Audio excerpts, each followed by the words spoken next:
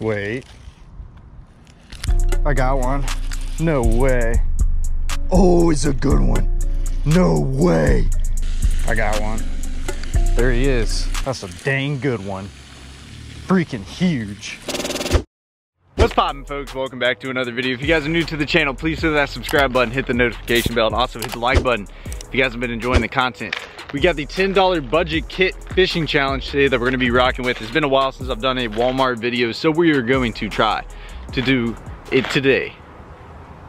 I said that's so weird. I have no idea why I said it like that. We're gonna try to do this today and have a good time. So anyways, we're gonna go ahead and open this kit, so what we got inside, and then we're gonna go fishing, try to catch some bass. Let me show you guys exactly where we're fishing today because a lot of you know exactly where I'm at, and it's been a while since I've been here. Okay, so about, I'd say probably 6 months ago, I filmed a video at a drained pond. They were draining this pond. Well, I was gonna come back and do a fish rescue. I heard from 2 people that they're not gonna be draining the pond. Well, they're actually not. And the pond is back to normal now. It was super low. They actually drained almost all the water out of this thing, and I'm sure it killed a ton of fish. I hate that. But I don't really know the reasoning on why they did it, but they ended up clearing out a bunch of this land over here. I'm assuming they're gonna be building some houses on it, but I'm still very confused at why they drained the water in this pond because I really don't see the reason why they did it. If anybody knows the answer, please drop it down below. But we're gonna be trying to fish here today. I'm actually curious to see how it fishes because it used to be a good pond, then all of a sudden they drained it and then it got really tough. Like I came out here for like 5 hours one day, had one bite.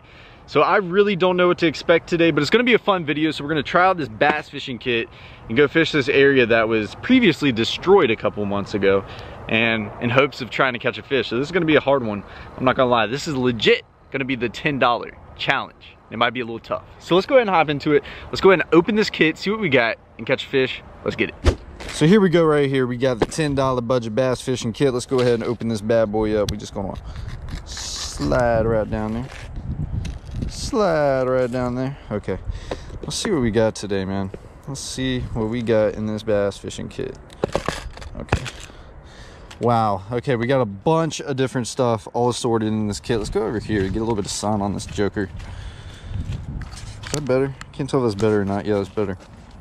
Let me wipe you off real quick. Is that good? Is that good? Yeah, that's good. Okay, so anyways, right here we got a little natural color Senko. This is watermelon red. Right here we got a dirty water Senko. This is June bug. Then we got a green pumpkin, little tiny finesse worm. That would actually be really good on a drop shot. Then we got a long curly tail worm that looks like it's in, honestly, it looks like a plum, but it's like a very dark plum. That's a good little color. Then we got a watermelon seed lizard, and then we got a watermelon seed smaller Senko. These are some greasy boys, man. There's some greasy baits. And then we have, it looks like we got about 5 or 6 EWG hooks right here. Those look like they're 3/0. Let's look on the front. We got 3 3/0 hooks and 2 4/0 hooks. Okay.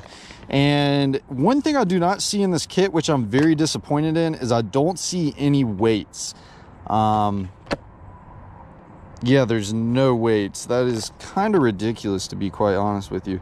If I was going to buy a budget bass fishing kit, like I'm an avid bass fisherman, and looking upon somebody who's getting into bass fishing and going and buying one of these kits just to save a little bit of money and get a little bit of the tackle, I'm gonna be honest with you, I cannot believe that they put no lead weights in here, and lead weights are one of the cheapest things they could possibly put in this box. So I'm very confused by that. Come on, Yum, what are you doing here? In your next kit, you definitely need some lead weights. That's a big suggestion. I have no idea why they didn't do that. But anyways, we're gonna go ahead and rig up one of these hooks right here. I think I'm gonna put on the 4/0 and then pick out one of these baits and go fishing with it. It looks like we're gonna be using everything weightless today. See these Senkos, like this right here, and this right here will be good weightless, but when you go over to like the little tiny trick worm, one, this is going to be really hard to throw. When you go over to the long curly tail worm, it's better to Texas rig that with a weight, and then the same thing with the lizard. Man, I'm a little confused on this challenge, but let's go ahead and look at the water clarity real quick and see what color that we need to pick out. All right, it does look, oh my god, look at the shad. Yo, oh my god. Look at that big ball of shad. I don't know if you guys see that. There's 2 huge, just big balls of bait right there. Wow. Okay. Okay. Well, if they're still fishing here, they have a lot of bait to eat, so they should get a little fat. The water does look a little stained, and always a rule in thumb is when you're fishing stained water or dirtier water, you want to use a darker color. So with this bass fishing kit, this darker plum would honestly work perfect, or this Junebug Senko would work phenomenal. So when you're fishing clear water, you want to go with more of your watermelon seeds and your watermelon reds and your green pumpkins. Those are all the clear water colors, but these two are going to be a little bit better in stained water. So it's dark color stained water, black and blue, black and red, Junebug, all stained watercolors. If you're going clear water, well, like I said, watermelon, green pumpkins, all work perfectly fine. So we have our EWG hook right here. We have our Senko. We're gonna go ahead and rig this up. So all you gotta do is you're gonna go through the head of the bait right here, just like that. Then you're gonna break through, just like that. Slide your bait to the front of the hook. And when you get about right here, you're gonna rotate your bait towards the point of the hook. So you see how I just buried that over the eyelid? Now we're gonna lay our Senko on the hook, and where this back piece of the hook is, that is exactly where we're gonna penetrate the bait. Just like that. And now lastly, we don't want this front of the hook exposed, so we're gonna slightly tuck her into the bait. And right there, we got a weedless, weightless Senko. And this thing is a bass fishing slayer, I'm not gonna lie. I love fishing Senkos weightless because, one, usually Senkos have a little bit more weight to them, especially if you buy some that have a lot of salt, and you're gonna be able to cast them out there. Like if I was throwing this little tiny trick worm on this weightless hook, it's going to be pretty hard to cast. It's going to be better on like a little shaky head or a drop shot. But for right here, this is going to actually be perfect. So let's go ahead and start fishing. I think I'm just going to leave my kit. Let's go ahead and walk around this pond and see some of the areas. This pond lays out totally different, like I said, since they've drained it. So I'm just very curious. We should probably grab an extra Senko before I just leave this kit over here. Okay, I think we're going to grab... We're gonna grab a watermelon red just to have something different. I think that is good. I think that is good. Close her up. All right, let's get the fishing. All right, so we have this end of the lake that we could fish, and then we could throw around this whole bridge right here, but I kind of want to go fish this side of the lake, so we're gonna go ahead and walk over that way. When we come back to the box, we might throw around this bridge a good bit. I've fished this bridge a ton and like pitching around the pilings with like some slow moving baits like this, and I just haven't had any luck. I don't know why. It's a little weird because when you see a bridge like this, especially right now where it's 100 degrees every day, usually there should be a fish on it, but I just have never had any luck. Maybe them draining the pond got some fish to start hanging out over there. I don't know. But we got a little bit of grass on the bank. I like that. I think we're gonna pitch around that. There could be some bass hiding that in the shade, but let's go ahead and get the fishing. We're gonna walk on this end, see what we can catch.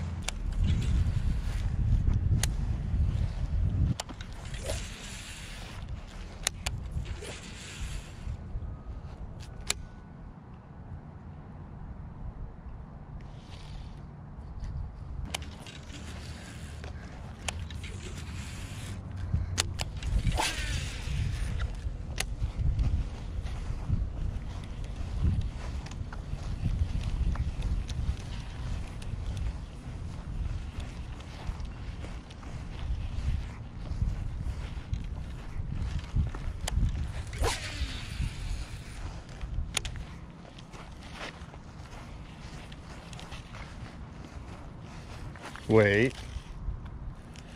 I got one. No way. Wait, that actually feels like a good one. Wait a second, boys. There's no way. Oh, it's a good one. No way. It's a freaking, oh my God. First fish, there's no way. One of his eyes are looking all types of crazy.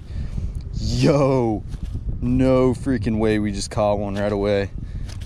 Maybe this pond has gotten a little better. The fish seems a little hyper.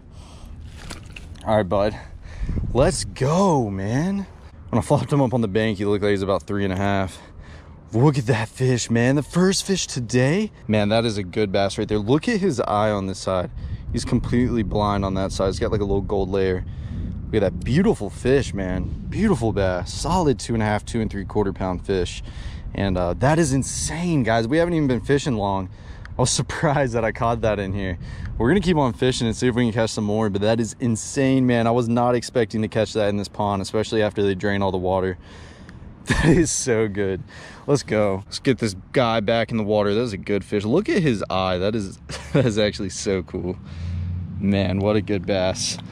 Solid high 2 number. Quality fish. I thought he was small at first, and I was like, wait a second. This fish is a lot bigger than I think. Let's go, guys. That was awesome. That was so cool to catch a fish like that at a place I haven't been to in a while, especially after they drained it. Man, let's try to catch another one. I actually never felt that bite either. He just loaded up on that sucker. And that is the first fish today on the Junebug Senko weightless. I think we're gonna continue to throw it because like I said, I thought this pond was gonna be very tough. And for us to catch one like that right away, that is freaking goals now. That's freaking goals now. See if there's another fish over there. That was a freaking good one. So let's go ahead and talk a little bit about how I'm gonna work this bait starting off. You know, I like to adjust throughout the day depending on how the fish want it. We just caught that first fish. I was throwing it how I would usually throw a weightless Senko, and pretty much I picked some cover out. So I know right here in this corner there's a bunch of grass on the bank, and then there's a pipe right there. So I pretty much threw it about 5 foot off the bank right where it drops off, and that's exactly where that bass was sitting. So when I throw the bait out there, I just kind of let it sink, hit the bottom, and all I do is I slightly just drag that thing. That's all I'm doing with that weightless Senko. I'm not over here. I got another one. Oh my God, no way. No way, no, no, no, no, no, no. No, no, no, no. Okay, okay. You got me a little excited now. All right, now. She almost sucked me off. All right, let's throw it back in there. He was right in that corner. Anyways, I'm working it very slow. That's the trick with the weightless Senko. You don't want to work this thing fast. You just want to barely move it. That is the trick. There's a lot of grass in this pond. This bait is perfect for it. And there seems to be more fish in this corner. So I'm going to sit here. I'm going to make multiple casts parallel to that grass. See if we can get another fish to come out and eat. Man, this is a good little start.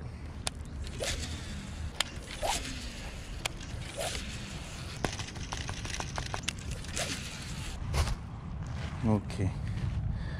Okay. She's looking a little snaky over here. I don't like snakes. This is like the snakiest stuff I could be walking through right now. All right, so that spot didn't really work out too well. I mean, we had a couple bites. You know, we caught that good one, but we're gonna be heading to some new ponds. We're gonna drive to a couple more, so I'll catch you guys there. So we just made it out to the second spot that we're gonna be trying out today. I haven't been to this spot in probably a year and a half. It's been quite a long time, and this spot used to be a little clear, and today it is looking a little stained. I'm not gonna lie, it's looking a little weird. So we're gonna try it out and see what we can get going. But I have caught some good fish in here. I know there's some good fish, good bass that are swimming around in this place. Like I said, I haven't been here in a while, so we're gonna find out. Let's go ahead and rig up, get out there. All right, so we're actually gonna switch up. What in the world? That is not paint, bro. That is not paint, bro. There's no way that's paint, bro. Is that mud or paint? It's gotta be mud. There's no way that's paint, bro. Is that paint? Okay. You cannot tell me that's paint now. I don't think that's paint. I pray that's not paint. I'm going to have to hose that off. Look at that. Oh my God. It honestly looks like paint. I don't think it is though. It might just be some nasty mud. It's always something, man. Well, we're obviously not going to be handling that now. We caught a fish on this Junebug Senko. So I'm actually going to go ahead and take this off and try something new here. I was going to try like one of the watermelons or the green pumpkins or even the watermelon red. But with this place being so much more stained than it usually is, I'm actually going to put on this like darker plum color and see if we can get something going with this. This water used to not be stained here. And so I didn't know. And I know exactly where I got all this stuff on my truck too. I like went through a little working zone. That is bad, man. I'm just praying that that's not paint. It's obviously not paint if it's coming off like that, right? My luck, man. I have about the worst luck out of anybody you'll ever meet. But we're gonna run that worm right there. Like I said, I wish I had a weight, but they didn't put any weights in this kit. So I'm just gonna leave this in the car. If we need something else, we'll come back. All right, let's go ahead and get this started. It says danger, alligators no swimming or boating. Okay, it doesn't say no fishing, so oh my God, okay. Gotta watch out. All right, let's go ahead and get this started. Like I said, the water's usually not like this. Let's throw this worm in the water and see what we got going. Gosh, we're gonna have to work this so slow. I actually might try to like twitch it. I'm not sure. Let's throw off the end of this pipe. There should be a fish there. We're just gonna let it sink to the bottom really slow. I just never throw a worm like this weightless, so this is gonna be interesting.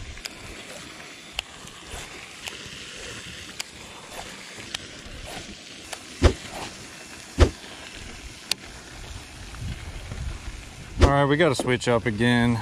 Man, I'm just really disappointed that they didn't put weights in this box. I'm very disappointed in that, man. Very disappointed. We're gonna take off this worm. It's just so like this bait would kill him right now. But you cannot get it to the bottom, especially with this tail. It takes it like a year to sink. So I'm actually going to go back with the June Bug Senko again, because I really want to see this pond's full potential, whether the fish just aren't biting, or I am not getting the bait where I need to get it, or I'm throwing the wrong bait maybe. So we're going to hook up this June Bug Senko again. We had some luck on it at the beginning, very basic, and see if we can catch one on it. I walked around the whole pond already.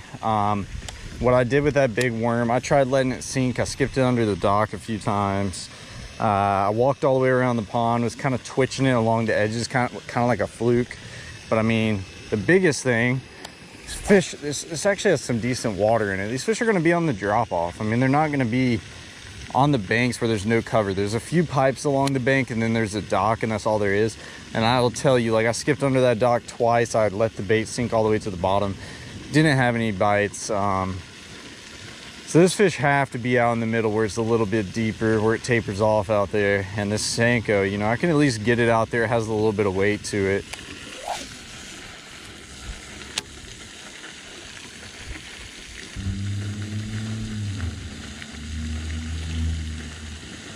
I got one.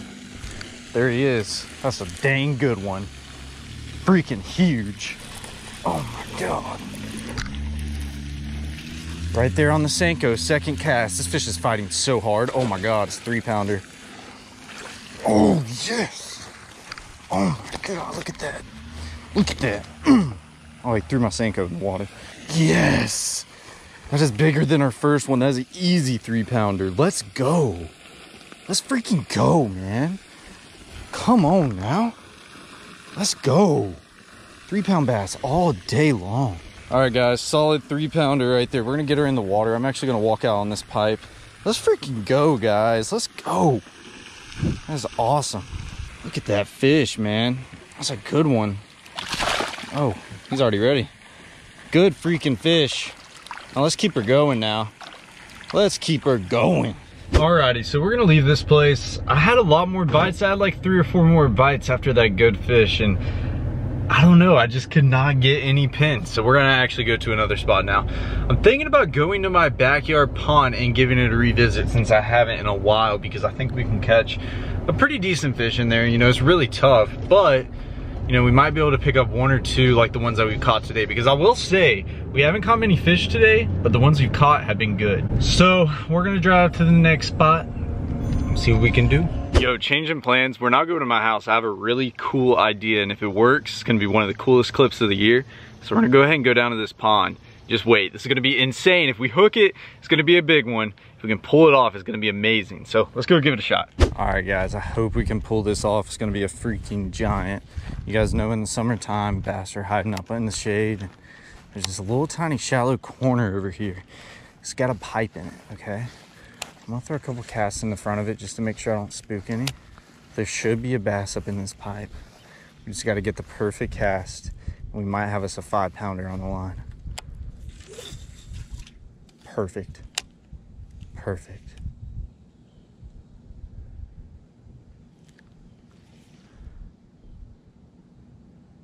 Uh-oh, there's water coming out. Hopefully there's not a fish swimming out of that.